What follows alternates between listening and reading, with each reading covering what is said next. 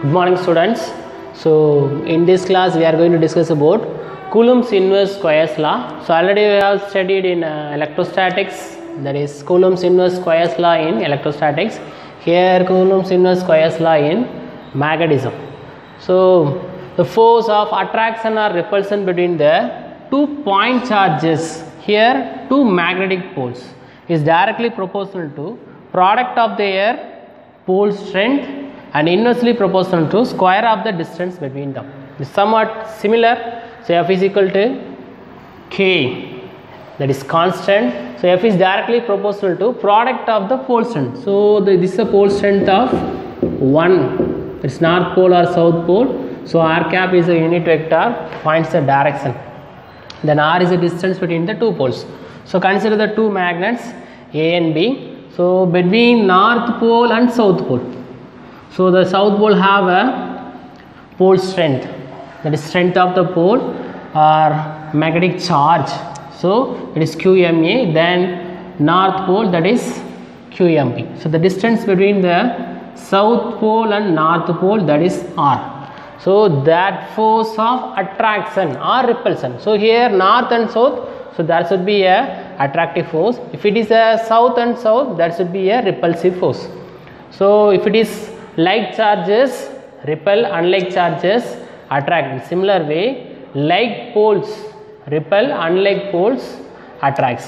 So the force of attraction or repulsion between the two magnetic poles is directly proportional to product of their pole strengths and inversely proportional to square of the distance between them. So in mathematical form, so F is directly proportional to QMA QMB divided by R square, then R cap. So if you substitute the proportionality constant K, so K is equal to mu 0 by 4 pi, it's approximately equal to 10 power minus 7 Henry per meter. So mu 0 is a permeability of free space, that is in air. So permeability means so that material, how it allows the magnetic field lines. So that is permeability.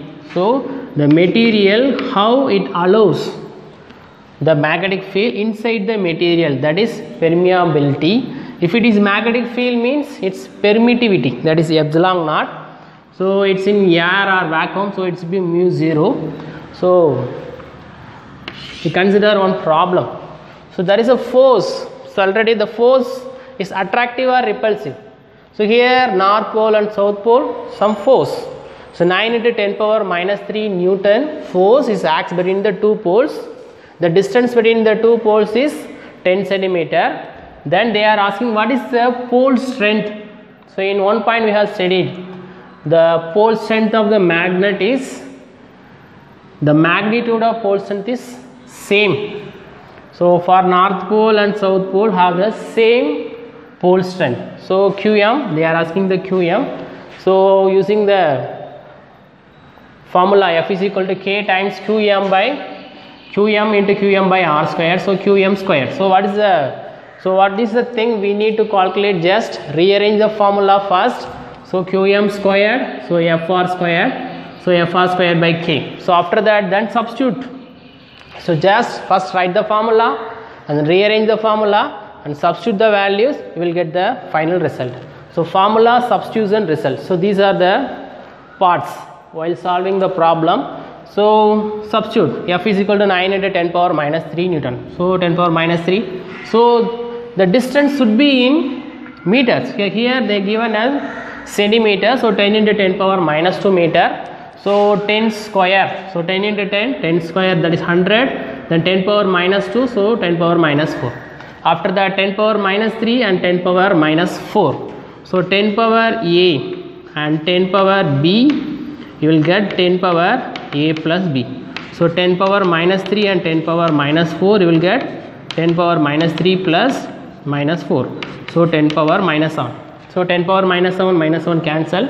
So 10 power 2. So 9 into 10 power 2, 900. So we have QM square. So we need to take a square root. So QM is equal to square root of 900. So 3 3s are 9. So 30 into 30 is 900. So QM is equal to 30 Newton per Tesla. So what is the unit of pole strength? That is strength of the magnetic charge, Newton per Tesla or ampere meter. So both are same, so they may ask in 1 marks. So what is the unit of pole strength? Newton per Tesla, so both are scientist names, or ampere meter. So okay students, so in this class we have discussed more detail Coulomb's inverse squares law, that is a force of attraction or repulsion between the two magnetic poles is directly proportional to product of the pole strength and inversely proportional to square of the distance between them. Then we see one problem to find the pole strength. So okay students, thank you.